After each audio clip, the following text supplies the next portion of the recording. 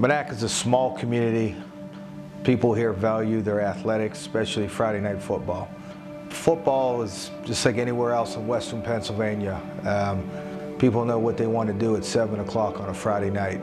You know, here at Monaca and Center Township, when it's Friday night in the fall, most people are found watching a good high school football game any place in the area. And it's no different here at Central Valley.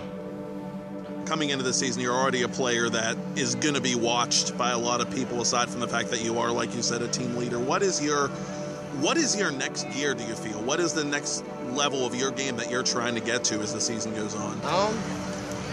For me, I would just say be more of a leader. I think once it comes game time, I stay focused. I'll make plays when the team needs me. It's just the whole team about being a leader and keeping a team focused together as one. Obviously, he's in a position right now to take his next step in his career, and that's to play professional football. But I think what really sets Jordan off from anybody else is his modesty. He understands, you know, it's not always about Jordan Whitehead. It's about the team, and his sincerity to the people around him. A lot of people wanted him to come to their campus, and then at the end of the day, he felt it was important for Jordan Whitehead to have his family close and have them an opportunity to watch him every week, and that's why he chose the University of Pittsburgh.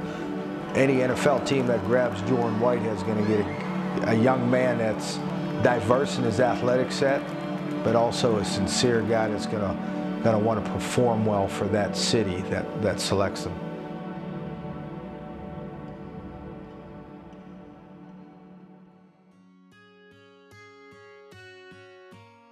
During his 3 years at the University of Pittsburgh, Whitehead was awarded ACC Rookie of the Year, Defensive Rookie of the Year, a USA Today All-American selection, and an ACC All-Conference Third Team selection. Following his junior year, Whitehead declared for the 2018 draft. Throughout college, ups and downs, but you know, made it this far at this point, and hopefully this is the right day. It's April 27th, getting ready for the draft, you know, family, friends coming today, teammates. Should be a good time. We're here in Robinson at the Marriott, stay home in Pittsburgh. I'm just excited for this day, hoping I get this call today. How are you? That one right there. Is that a good play?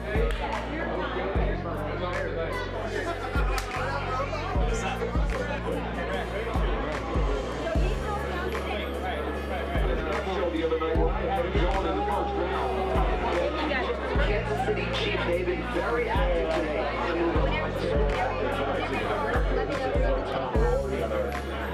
Harold Landry's still sitting right there. And Greg Williams with his attack, these multiple tight ends.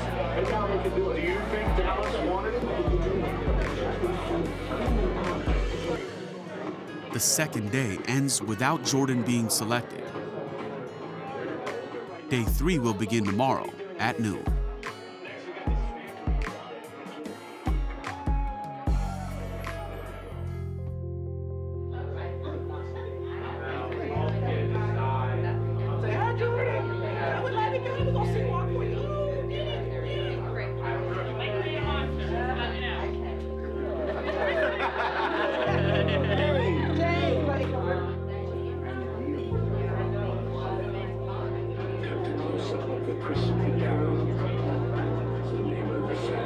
I hope they continue to fill up the offers there. It means the competition. Or the three-dimensional chess being played in Patriot Place. Let's get the Bears pick right now.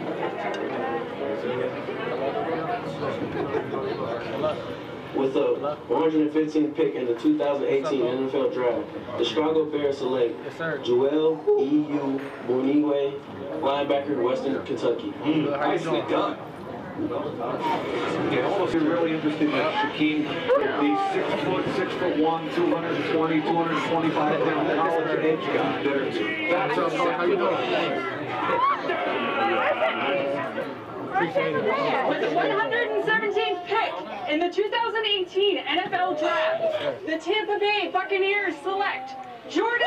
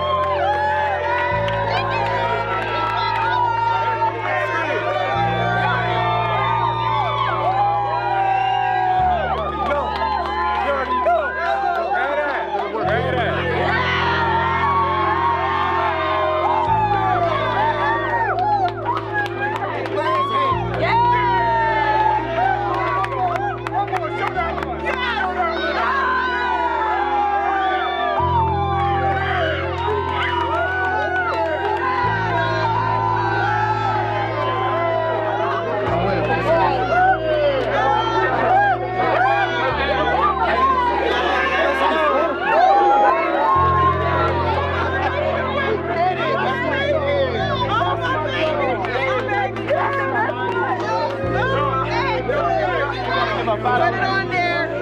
There you go. Round to the kill.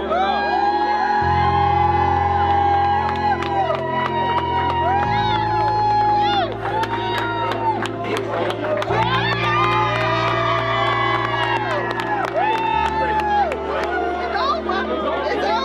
All about grandma. Oh, God, all about mommy, girl. I've not missed a game from when he started. It's 5 years old until all through college. I didn't miss a game, so I'm not missing any of these either. We are Buccaneers. No, you're a 49er. No, we are Tampa Bay. All right. Tampa Bay, good choice. He's in the league.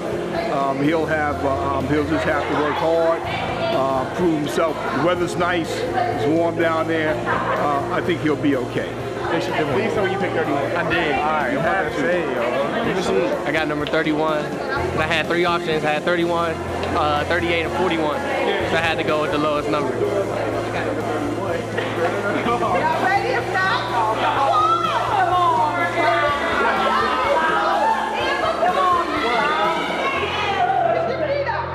I mean, I can celebrate now, but part of me want to go work too. Whitehead now has the opportunity to solidify himself as a top contributor in professional football.